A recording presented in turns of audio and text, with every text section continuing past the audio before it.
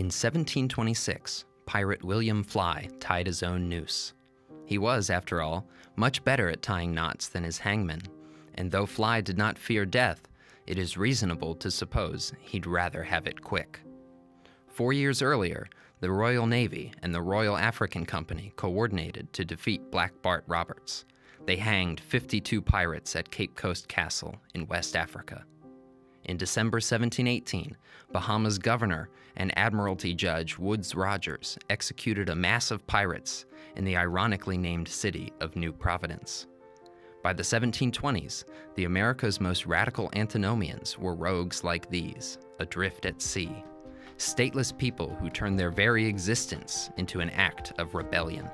Against all landed hierarchies, against law and order, they positively declared war on death, and finally, God himself. This is Liberty Chronicles, a project of Libertarianism.org. I'm Anthony Comegna.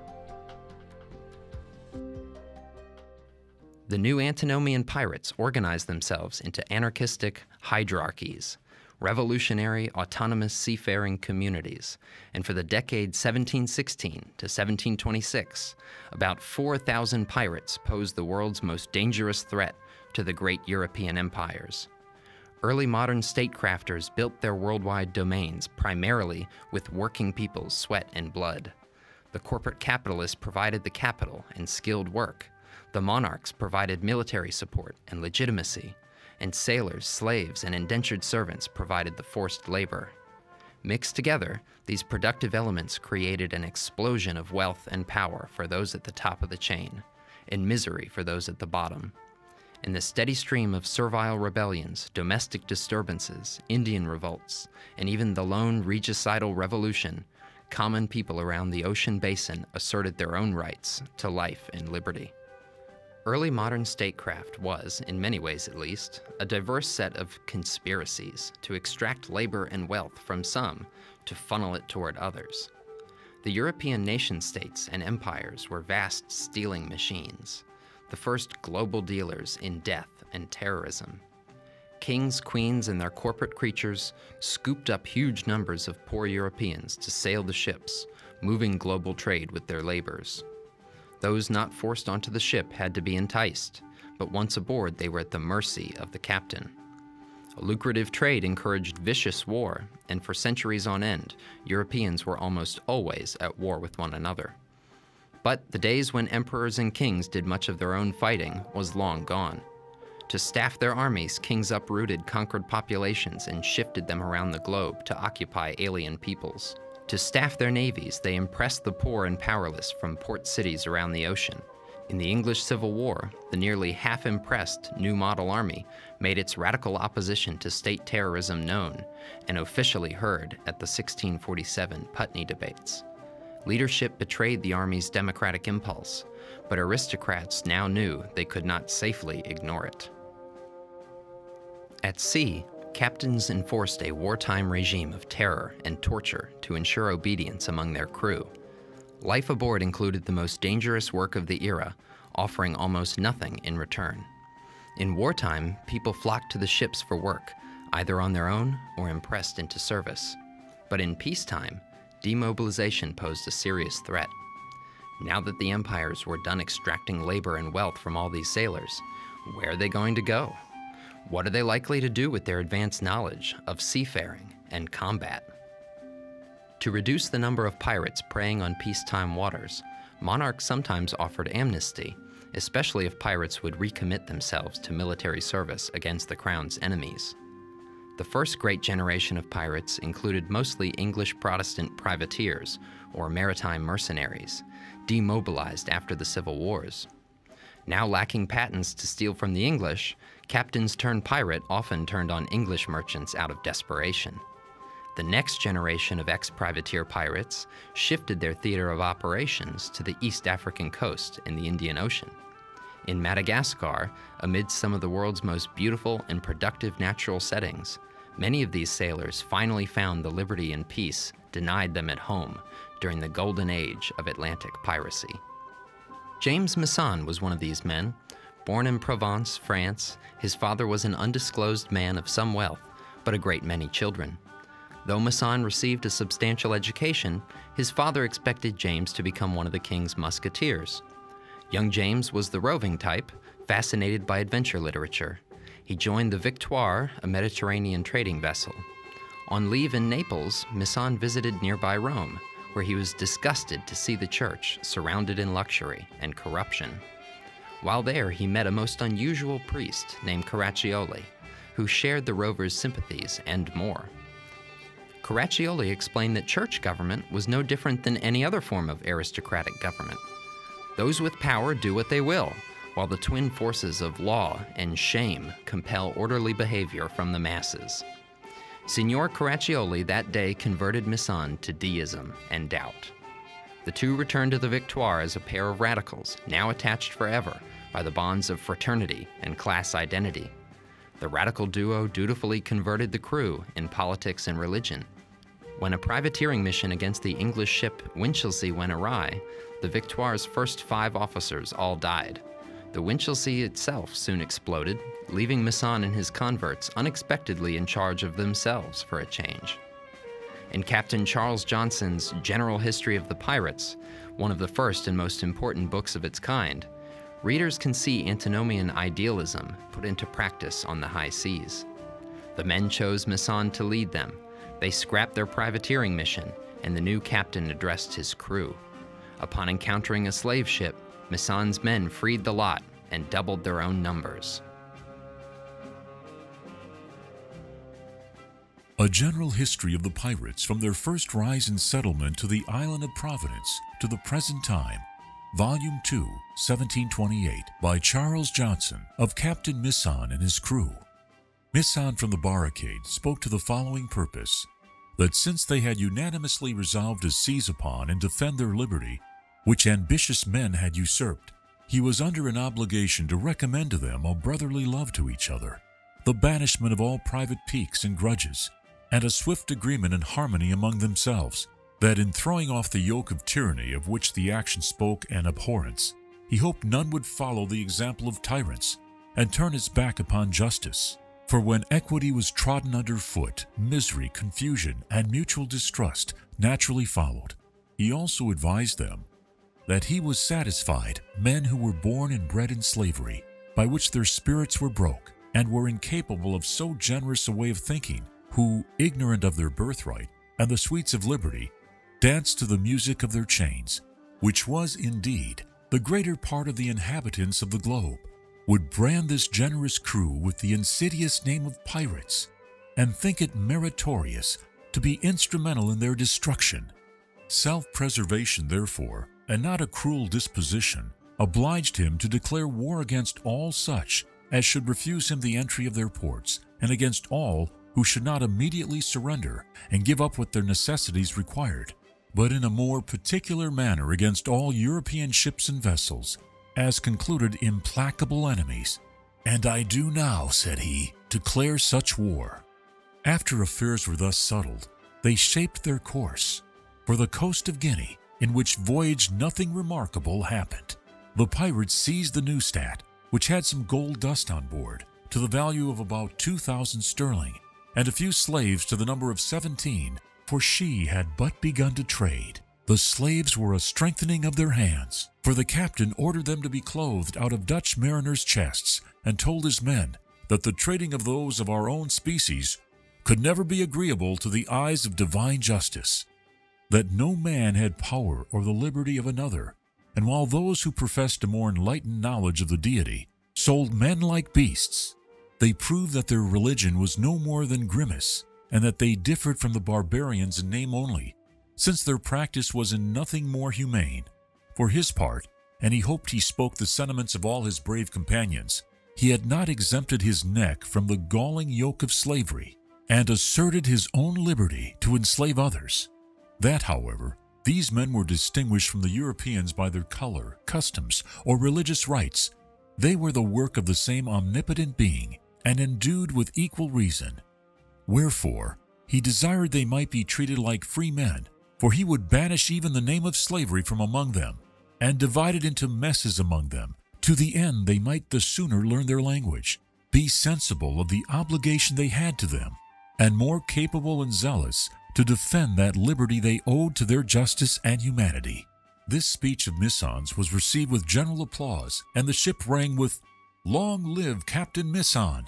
The Negroes were divided among the French, one to a mess, who, by their gesticulations, showed they were gratefully sensible of their being delivered from their chains.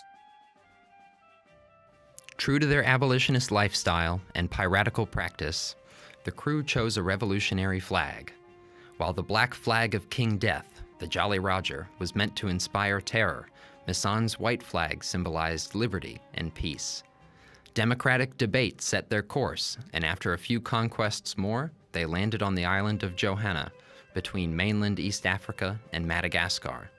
These waters were rich and popular pirate haunts in the mid-Golden Age, and Mison's crew saw an opportunity to establish themselves here on a permanent basis as a free state.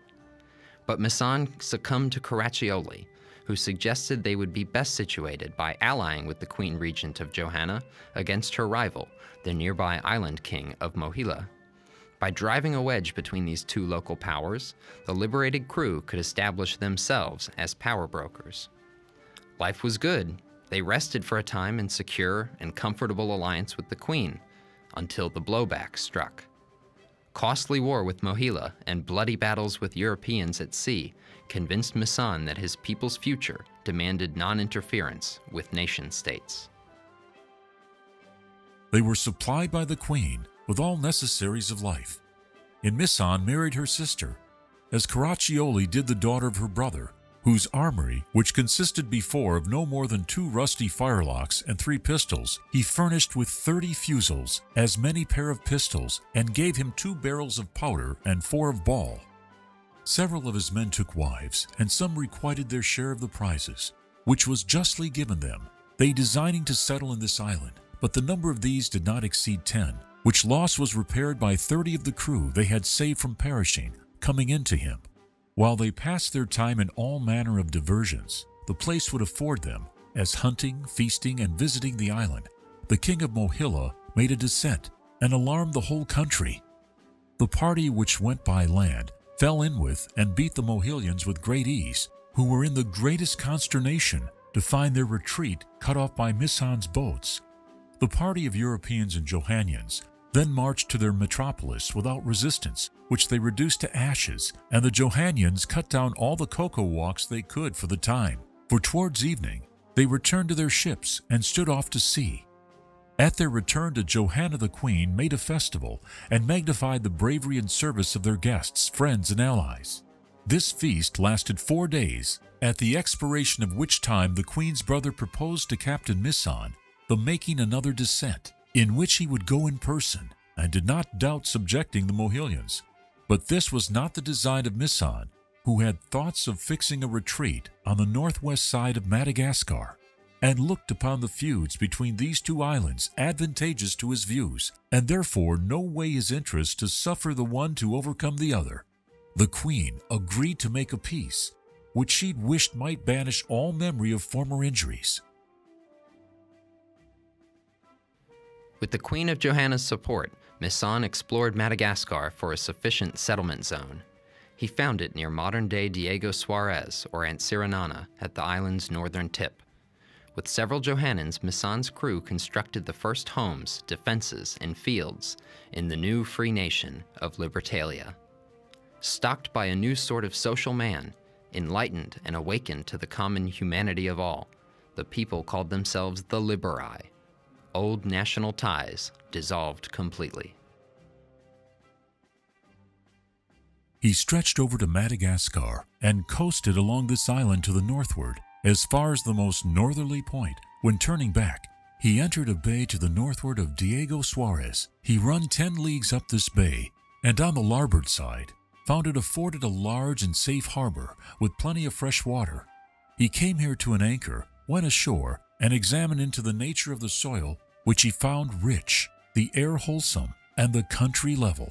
He told his men that this was an excellent place for an asylum, and that he determined here to fortify and raise a small town and make docks for shipping, that they might have some place to call their own, and a receptacle, when age or wounds had rendered them incapable of hardship, where they might enjoy the fruits of their labor and go to their graves in peace. The captain's motion was universally applauded, and in 10 days they felled and rough-hewed 150 large trees without any interruption from or seeing any of the inhabitants. They felled their timber at the water's edge so that they had not the trouble of hauling them anyway, which would have employed a great deal more time. They returned again and acquainted their companions with what they had seen and done, and with the captain's resolution, which they one and all came into. Captain Misson then told the Queen, as he had been serviceable to her in the war with the island of Mohilia, and might continue to be of farther use, he did not question her lending him assistance in the settling himself on the coast of Madagascar, and to that end, furnish him with 300 men to help in his buildings. After a long debate, in which every inconvenience and advantage was maturely considered, it was agreed to send with him the number of men he required, on condition he should send them back in 4 moons, make an alliance with them, and war against Mohilia. This being agreed to, they stayed till Caraccioli was thoroughly recovered, then putting the Johannians on board the Portuguese ship with 40 French and English and 15 Portuguese to work her, and setting sail, they arrived at the place where Misson designed his settlement, which he called Libertalia, and gave the name of Liberi to his people, desiring in that might be drowned the distinguished names of French, English, Dutch, Africans, and company. Once again, though, there is a problem here. Author Captain Charles Johnson made it all up. The Legend of Libertalia was just that. It was an amalgamation of the dreams and ideals from across the Atlantic world. From ship to ship, the sailors' new common culture, beaten into shape by state terrorism, found its most romantic expression in the legendary Liberi. The story and its characters were all fictional, but its message resonated with every common seafaring person in the early 18th century Atlantic.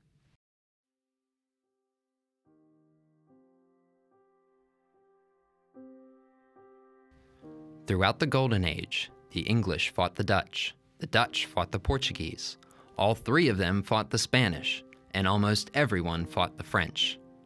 Through it all, from war to war, port to port, from one tyrannical captain to the next, sailors found comfort in the camaraderie established below decks and in the heat of battle. Their shared life experiences, circumstances, and working conditions gelled into a common Anglo-Atlantic seafaring culture, increasingly tilted toward anti-nationalism, anti-statism, and a violently rebellious antinomianism from below. In unending generational cycles, states used organized terrorism to advance commerce, extract wealth from the far corners of the earth, uproot and forcibly migrate millions of laborers. And after the sailors had done all this work for them, there went the commissions, and in came new waves of military terror against those who resisted the new order. Pirates in the late Golden Age had seen authorities execute those given clemency. They'd seen comrades murdered and mutilated, their bones hanging as warnings at ports all over the globe. But the last generation of Atlantic pirates would have no more of it. They knew there was no real Libertalia. If it could ever exist, they would have to create it and maintain it with blood. Casting aside any remaining loyalties to nationality, respectability, even religion, pirates from 1716 on regularly declared war on all nation-states. They tested the extreme limits of life and death, and quite literally challenged God to dare pass judgment over an angry pirate. If the Lord knew what was good for him, he would mind his own damn business and move along. A true pirate had no home but hell.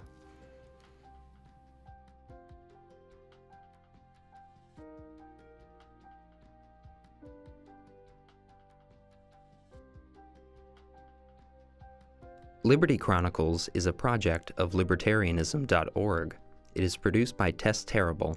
To learn more about Liberty Chronicles, visit Libertarianism.org.